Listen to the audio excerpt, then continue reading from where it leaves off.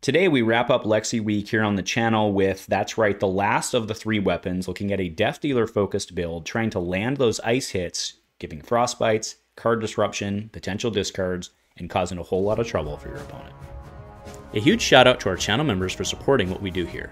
If you want to get involved with the channel and the Dice Commando community, please consider joining as a channel member. Remember, these videos are only possible with your support.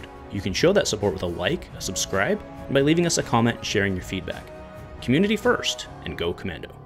Hey there, my Flesh and Blood Ranger friends. Welcome back to the channel, and thanks so much for joining me today for the wrap-up of our 3-part series here on Lexi. Today we're talking the Ice Death Dealer build, which, as I've hinted at, I do believe is the most effective Lexi build currently in the Blitz format.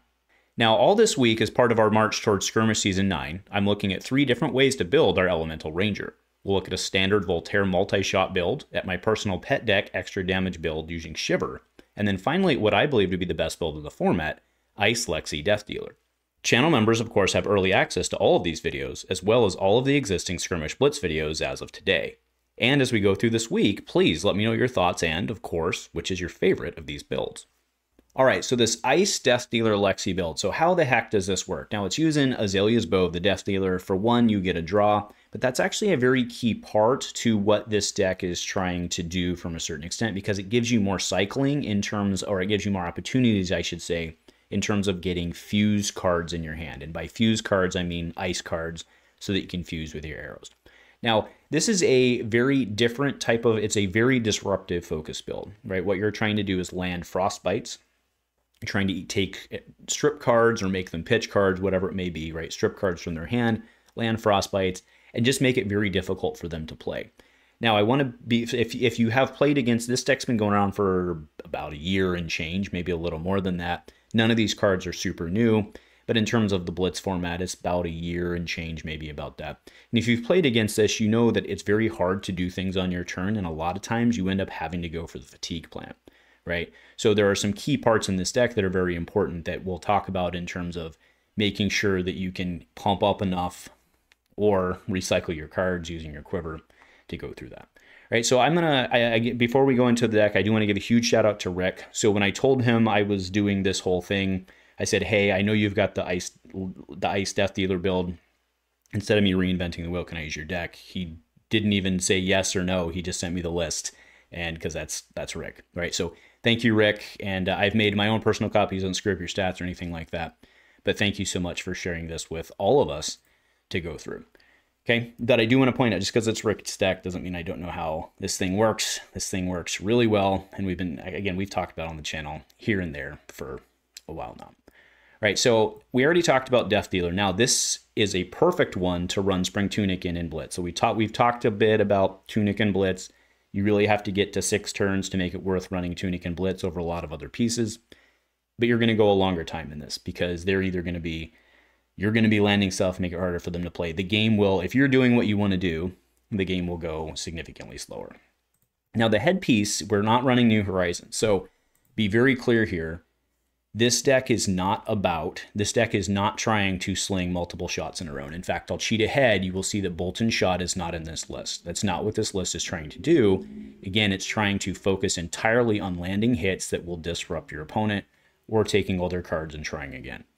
Now, there's not a lot of arrows in this deck comparatively to like a Voltaire build. And that's why Mask of Malicious this mask is very important to be able to go to dig out what you need. Okay, now let's go look at our arrows very quick. We'll go back up to the top. So we're playing Blizzard Bolt. So Blizzard Bolt is Ice Fusion, 1 for 5. If this was fused, whenever an attack deals damage, create a frostbite under their control. Keep in mind, this doesn't apply only to this. If you can do some other attack, fair enough.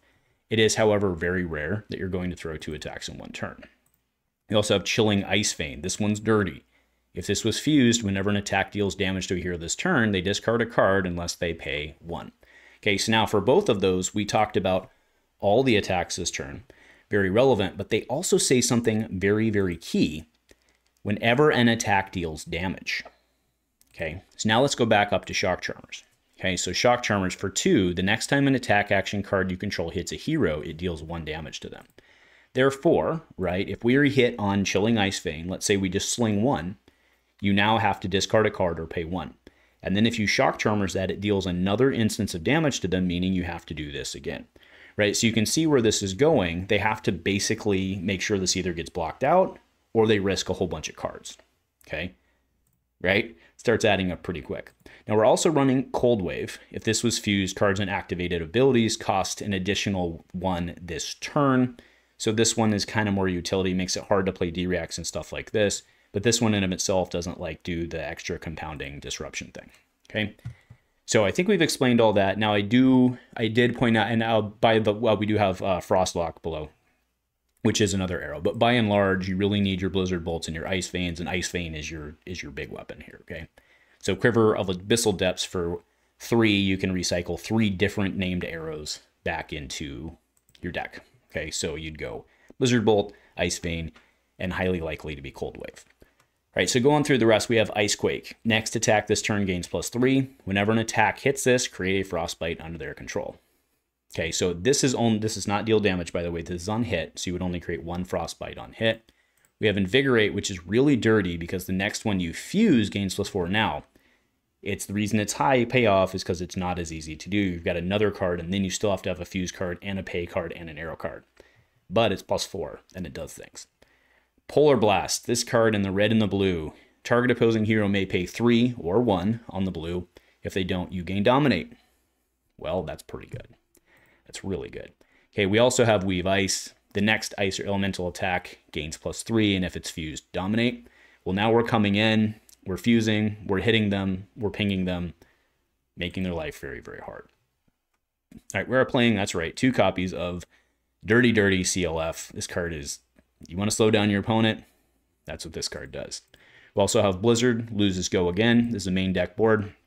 1 Cold Snap, remember Cold Snap play with Marshall, you get a draw. Hypothermia, attacks you control, can't gain Go Again, you give that to your opponent. Okay, but it is ice as well. So you see we have a very different build here than a lot of the others. We have a lot more ice cards. We have Ice being ice, Polar Blast being ice. Pulse of Volthaven is in here. This one, be very careful with this one. It says it's an instant, and the natural inclination here for many people, if you're using this for the first time, is you think of it like a lightning press or like a react or something like that, right? Akin to a react, I should say. This one says your next gains +4. Okay, so you have to play this before you play the other one. Okay. All right, now going in inventory, he does have Battering Bolt for poppers. Runs Coronet Peak for certain matchups. So if, you know, again, target hero discards a card unless they pay 1, just a little more disruptive. Heart of Ice also has AB1. That's the main reason there. Cross Wrap, or yeah, the Skullbone has AB1, and then Boots for AB1, right? Now, of course, a major key to this deck is 3 of a kind, and you're like, well, hold on. So A, everybody knows it lets you dig if you're in trouble. But the main thing here is actually feeding resources for shock charmers. That's really what you're after with this, is you get your non-attack out, you have your arrow, maybe you have to dig for an arrow, but you're really hoping you get a whole bunch of resources for shock charmers so that you can just pay into it, right? Just ping, ping, ping, ping, ping. And if it's an Ice Vein, well, the world comes crashing down around them, all right? So that rounds out Rick's list. Again, Rick, thank you so much for sharing this with us. One thing that you'll notice in here is that it doesn't have Arctic Incarceration. That's a completely valid card to put in if you feel that you need more ice. I actually agree with Rick's play of going a little more aggressive with the Invigorate. But again, that would probably be the right slot for like the Red Arctic.